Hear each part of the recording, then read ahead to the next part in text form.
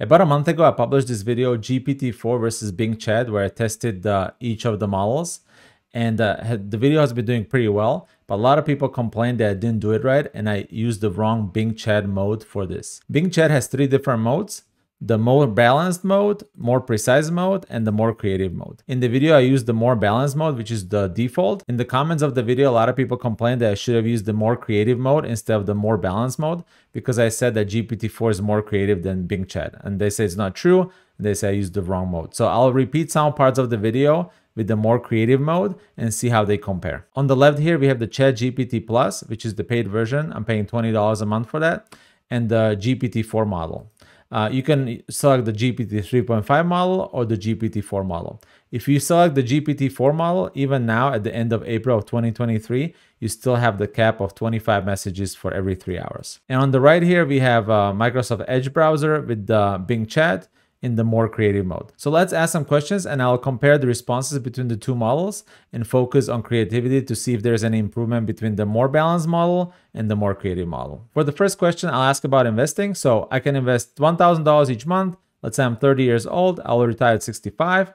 And I will say that I already have an emergency fund, so don't worry about that. I'll give it an extra twist this time. I'll say, give me 2 options and explain your reasoning. First, maximize my returns with high risk tolerance. So this would be like an aggressive investment plan. And second, more conservative approach. And to see if we can do some math behind it, is also estimate the portfolio value at age of 65 for each option. This question is nothing extraordinary, and any decent financial advisor should be able to do this and even estimate the value of the portfolio at age 65, given average market returns for the last 3 decades.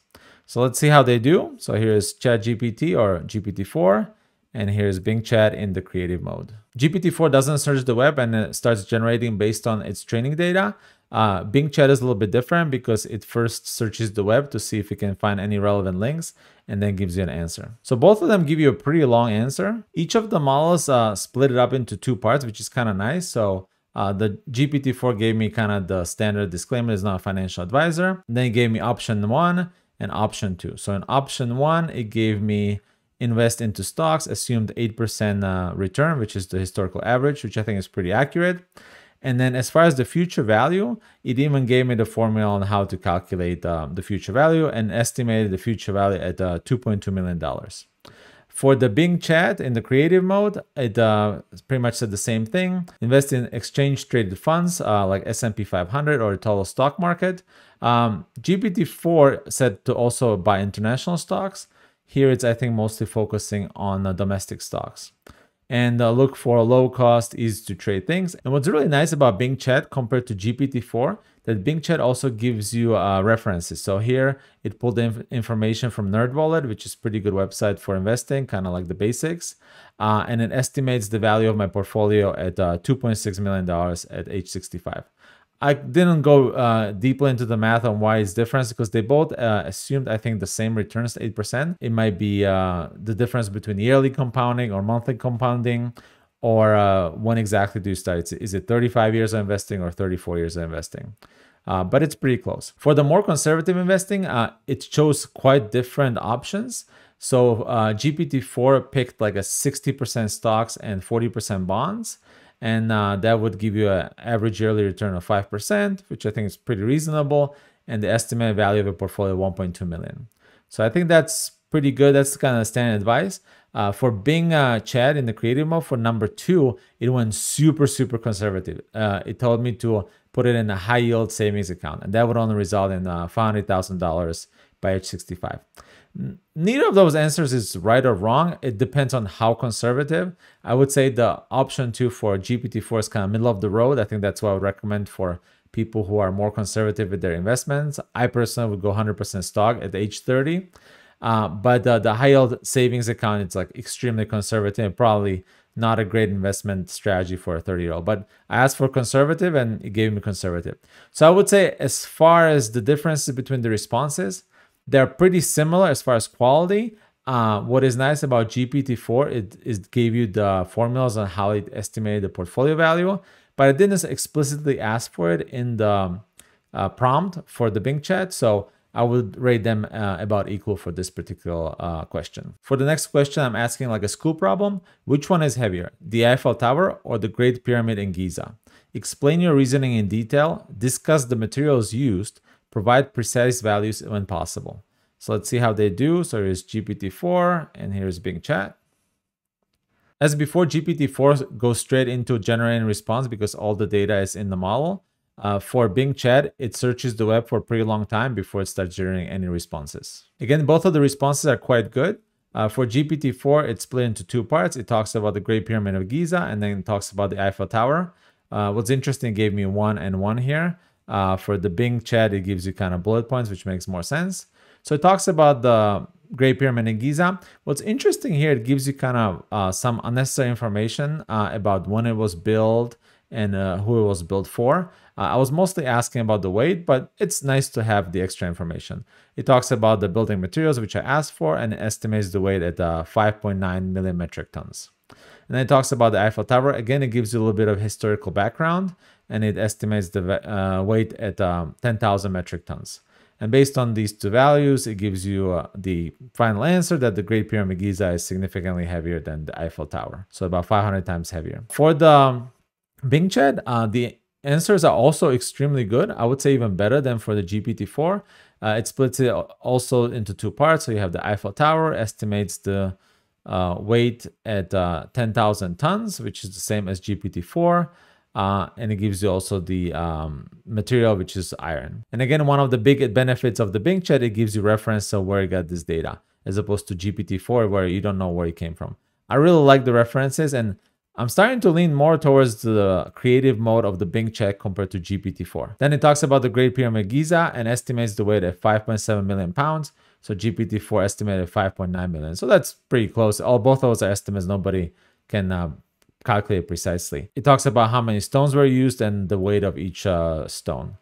And it also gives you some additional information and densities of the different materials used. In this case, I actually prefer the answer from the BingChat. It doesn't go into the unnecessary detail of the history of the structures, but it goes into nice detail about the weight and the densities, which is what I asked for, and even calculates how much heavier the pyramid is compared to the Eiffel Tower. Great answer from BingChat, and it's free compared to the GPT-4, which is not free. This question is a repeat from the previous video. Write code in Python that will calculate the area of a triangle from length of its 3 sides.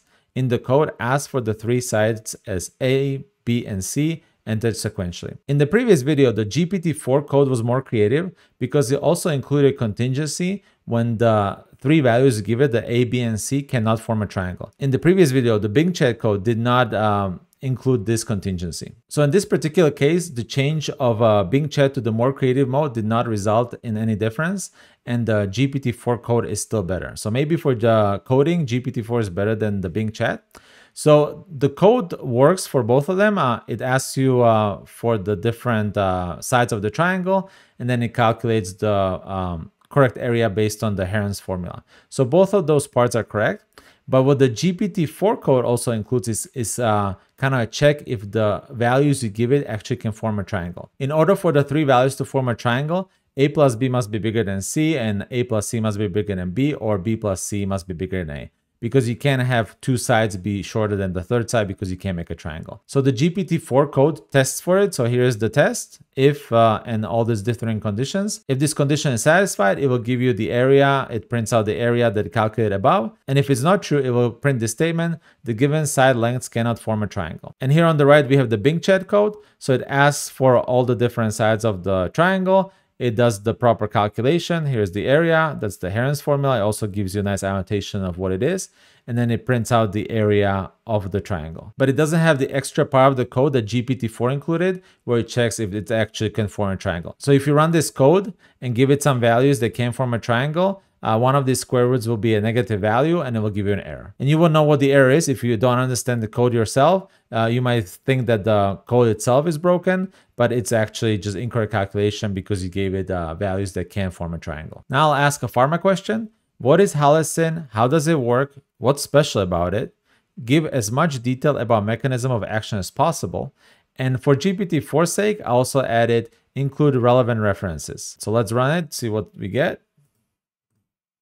Again, both responses are very good. Here in the GPT-4 answer, it gives you a kind of general idea what halicin is, who discovered it, where the name comes from. Then it gives you the reference, which is the Cell paper that came out 2020. Then it goes into more detail what it is. It tells you it's an antibiotic. It was identified from 100 million different molecules to kill bacteria. It talks about the mechanism of action. It tells you it's not fully understood, but it gives you kind of idea from the Cell paper. Then it goes into the results from the paper that it's effective against different strains of bacteria. And it kind of gives you like a summary paragraph about what it just told you. It kind of looks like a Wikipedia article. It goes into the same amount of information that the Wikipedia article gives you. It doesn't really give you that much more. And then for the Bing creative mode, it gives you also that it's new antibiotic. It has a potent activity against various different bacteria. And it also tells you that halicin was previously developed as a kinase inhibitor, but it showed the poor results in the trials. And then they identified using AI that it's antibiotic. It talks about animal tests. And what I like about Bing, and I've been saying this throughout this video, it gives you a lot more references. So in GPT-4, I asked for reference and it gave me the Cell paper where halicin was discovered to be antibiotic. But in the BingChat, it gave you a lot more references. Actual reference Wikipedia, which I think is good. It gave you the primary Cell paper, which I think is this one, but also give you a couple more papers that you can look into. So as far as a researching tool, I think BingChat in the creative mode is better than GPT-4, because if you're interested, you can click on the references and you don't have to search the web on its own. So in this particular case, I would give thumbs up to the Bing creative mode. And at last, look at generation of jokes. In the original video, GPT-4 gave me original jokes that I could not find on the internet. But the standard mode of BingChat gave me jokes that I could find on the internet. So it wasn't as creative as GPT-4. So now let's see how it's different in the creative mode. So this is what I asked. Can you create some really good Chuck Norris jokes? I would like to hear it original jokes, not jokes found on the internet. And I had this problem in the previous video as well, not jokes found on the internet. And I added more in this case. It is very important to me that the jokes are original. Generate 5 original jokes. So I really emphasize that I want original stuff. So each system gave me 5 different jokes. They all look pretty good, but I'll search on Google to see if I can find any of these on the web. And then we'll tally up which ones are original and which ones are off the web. For GPT-4, the first one is Chuck Norris doesn't need a watch to tell time. He simply decides what time it is. I found that one on the web right here. So that one is not original. The second one, when Chuck Norris does a push-up, he's not lifting himself up. He's pushing the earth down. That's right here. So that's also not original. It's interesting because in the first video, I think most of the GPT-4 ones were original, but now I'm getting different results. And that's one interesting thing about the GPT-4 and all these models. Like when you submit the same prompt multiple times, you're going to get different responses. So the third one is they say Curiosity killed the cat, but in reality, it just met Chuck Norris. That one is original, but it's not very funny. So yeah, it's like a half credit. The fourth one is scientists don't try to find a cure for the common cold. They're just trying to find a way to make it survive Chuck Norris's immune system. That's also not super funny, but it is original. I didn't find it anywhere on the web. And the last one is Chuck Norris doesn't need a flashlight in the dark. The darkness is afraid to cover him. And that one is also original. That one is actually pretty funny. I like that one a lot. So I would say 3 are original, 2 are not original. But the 2 of the 3 that are original are not that great. And now let's check the Bing responses. So the first one says, Chuck Norris doesn't need a parachute to skydive. He just jumps out of the plane and lands on his feet. That one is creative. I could not find that on the web. The second one is Chuck Norris can make a snowman out of sand. He just stares at it until it freezes. That one doesn't really make much sense, but it is original. Chuck Norris can play chess with only one piece. He always wins by checkmate in one move. That one is pretty funny. It's kind of absurd, but I like it. There's a variant of this joke that Chuck Norris can checkmate you with a knight. You kind of need a little bit of chess knowledge to understand that that's funny because you can't checkmate with just a knight. But this one is also original, so I give it points for that. The fourth one is Chuck Norris can light a fire with his breath. He just exhales and everything bursts into flames. That one is really funny. I like that one a lot. And that one is also original. So far 4 original jokes. And the last one is Chuck Norris can speak any language fluently. He just says his name and everyone understands him. And that one is also original. So in this case, BingChat in the creative mode, people are correct. It is much better and it can give you a lot more original responses. In the balance mode, BingChat gave me a bunch of responses from the web, but when you put it in the creative mode, it gives you original stuff. So in summary, I think the criticism people had on my original video was valid. When you use BingChat in the balance mode, it's not very original or creative. And once you put it in the creative mode, it is much, much better. And I would say it's on par with GPT-4. And in some ways, actually better because it gives you the references, which is really useful when you're doing some type of a scientific research and you want to double check that what it gives you is actually true. So going forward, I think I'm going to use BingChat in the creative mode a lot more. And maybe I will even turn off the subscription to GPT-4. I'll test it more for coding to see if GPT-4 is better for coding, because I think GPT-4 can give you longer responses than BingChat. I'll test that for coding. And if BingChat is just as good for coding as GPT-4, then I don't really see the point of paying $20 a month for GPT-4. Thanks for watching. I'll see you in the next video.